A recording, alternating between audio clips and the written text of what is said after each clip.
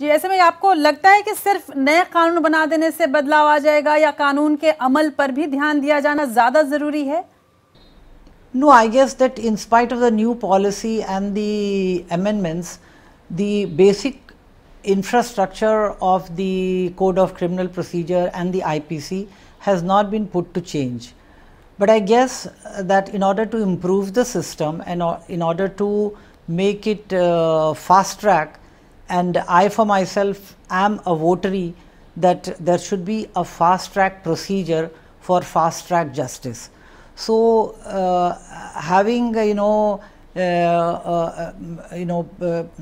looking into the effectiveness of the provisions and studies made by the Law Commission and other forums, I think it is going to contribute to the system. There's no harm in doing it.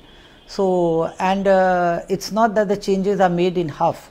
They are discussed, they are deliberated, they are debated in the parliament, and only then it comes, and it should be like that. After that rape case of Nirbhaya, and after that, and in so many other forums, I for myself feel that besides the summons and warrant cases, there should be a third category of cases where the police investigation should be, if not replaced, it should be in coordination with the magistrate, like dying declaration.